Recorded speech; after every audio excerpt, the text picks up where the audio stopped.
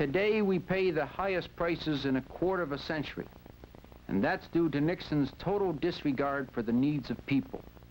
He lets the price of gas and oil rise to staggering heights, while the oil industry profits double. He exports wheat to Russia, while the bakers tell us the price of bread may climb to $1 a loaf.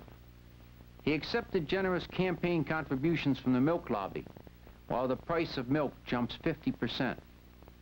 My fight for price rollbacks on fuel was right. The president's veto was wrong. My effort to limit food exports was right. It would bring prices down.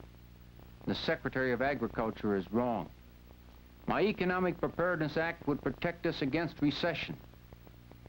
If you start with the needs of people, you can pinpoint the problem, and you can find the solution. Senator Howard Metzenbaum.